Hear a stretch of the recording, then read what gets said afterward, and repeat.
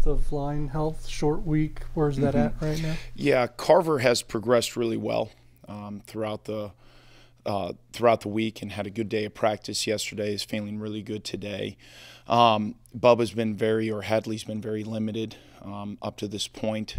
We're going to see where he's at today and kind of evaluate as we go through. So obviously those two guys and Carver getting hurt and appreciating his effort, but getting hurt, I think, on the second series of the Tulane game and battling it through. But it did impact his play. So, yeah, I feel pretty good. I feel better about Carver than I do Hadley right now. Were you pleased with what Langang and Pistori showed? Yeah, I was. You look at the environment. You look at two young guys in playing what I believe is a very good defense. I thought that they held up pretty well. There were some execution things that we look at collectively as an offense that we need to continue to improve upon, and both of those guys were right there with it. But no, I'm very pleased with where both those guys are at. In the Tulane game, there were a couple times, especially when Avery was running to the perimeter, he was out there with trying to run behind a numbers disadvantage in terms of blocking. What was your reaction watching that on film? Yeah, it was, when we saw it, it was something that we can get corrected, is what I looked at. And yes, you can get frustrated. You can say, yeah, he's being very aggressive with what his thoughts are, and we don't want to minimize some of that aggressiveness that he had. And there was a backside guy who needed to do a little bit better of a job. I thought one of them, it was kind of one of those 50-50 as a coach when you can slow it down on film. And I'm certainly not out there playing during the speed of the game, that you'd probably say it was a little bit heavier towards giving it. And but I know he's a player who's looking to make a play, and I do not want him to lose that aggressive mindset. Arizona runs a lot of. I'm sorry. Arizona runs a lot of 4-down fronts, and something that Taylor Portier mentioned is a little bit different in college football nowadays. Yeah. What challenges does that present, and what advantages does it give? Yeah, it's interesting, as you look at the evolution of football, and we had to go back and look at some of the 4-down stuff that we had seen a year ago, and you have to go back and look at it from a protection standpoint. You have to look at it from a run game standpoint. Your techniques, a lot of your double teams change when I kind of constitute as guards are covered. And what is that technique that you see out of a center? What is the technique of the guard? Where's the alignment of a linebacker, whether that's a gap combination or whether that's a zone combination, or even in some of our man schemes that we have. So it has been a challenge, and it's been a little bit more of a challenge this week, just because of some of the guys who, yes, they've seen the 4-man front, but they don't maybe have as many of those starts against the 4-man front up front. But I like how they've progressed all the way throughout the course of the week. How detrimental has the relatively lower snap count the first two games been, and kind of getting the offense where you guys want it? Yeah, it's something that is frustrating, and I know and agree, quite honestly, that we need to get this player the ball more. We need to get this player the ball more, and those are things that we're very abreast of, and we do, and I'm the one who's responsible, quite honestly. When we get that rep count up, I think it's going to give us more availability to do that. And you look at, why is the rep count down? We talked about it a little bit last week. And right now, unfortunately, it's kind of a little bit of the same thing. What we can control is being more efficient on third downs. And how do you become more efficient on third downs? Well, in some cases, it's the execution, it's the details that we need to get better at.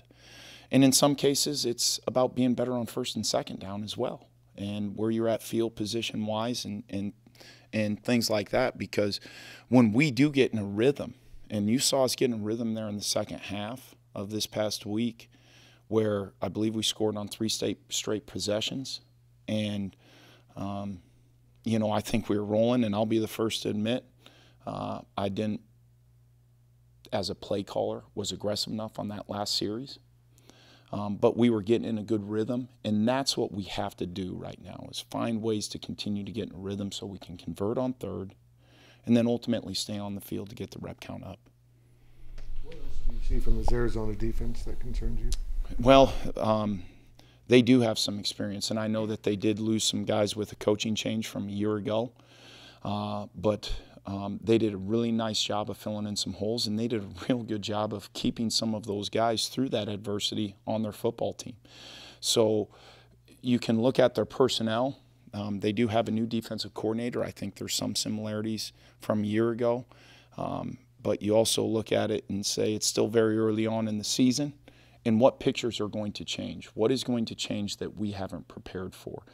And that, Tim, is one of the things that can expose a little bit of inexperience. And you know, as we become more and more experienced, we are hopeful for that. But those are the things that, quite honestly, at night, okay, you feel like you're prepped for this and what you saw here and what you saw there, and then you go, oh, shoot, what if they do this? What if we do that? And especially in the condensed week that we have, in the limited amount of pictures that you're able to give those guys, those are some of the concerns that we have. I know the 3 and outs have probably prevented you from being able to, but have you wanted to get to more up-tempo? Yeah, we did, and I think, I don't know if you guys saw how the previous opponent handled that a little bit, and that's part of it. In order to get into tempo often, you need to get in a rhythm. And, you know, I couldn't tell you exactly, minus the 2-minute drill at the end of the first half, how many tempo calls that we had.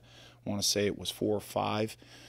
So if you look at that and subtract that from the 2-minute calls, is that, you know, roughly 8% of the time? Would I like that to be a little bit higher? I would like that number to be a little bit higher. I think our guys would like that number to be a little bit higher. And to me, it's incumbent upon us collectively as a group to get in that rhythm, to get those opportunities to do some more tempo. DJ leads the team in catches through two games. Are you good with that, or is that something you'd like to shift moving forward? Well, you know, when he catches a 40-some yard touchdown pass on 4th down, you're very good with that. And it goes back to, I think, a lot of the same questions that are being asked around here is, you know, can we get this guy the ball more? Can we get this guy the ball more? Well, can we get the rep count up a little bit more too? And some defenses, you know, do a good job of taking away this part of the field, or taking away this part of the field, or taking away part of this. And, you know, one thing I do know and that I do like about it is our starting quarterback feels very comfortable throwing the ball to him, which is a good thing. It really is a good thing. So how do I feel about it on 4th down touchdowns where he wheels out of the backfield? I really like it. On some other situations, we need to get more guys involved, and we're very aware of that. It wasn't a huge game, but for Keegan getting more involved in this last game, how nice is that to kind of see him get more? It is. It was really good to get him involved, and you know, to make some of the plays that he made. I know that that's only going to boost his confidence. And I mentioned, and there's a comfort level with that quarterback, with Avery, that he is really, really feeling more and more comfortable with Keegan Johnson, which is really exciting to see. And we got to continue to progress along with that. And what is good, yeah, you look at, okay, it was Jason week 1, and it was Keegan more so on the outside this past week. And what is good is that, yes, we can throw it to our slot. Yes, we can throw it to our X receiver. And now how do we get that combination of getting all those guys involved?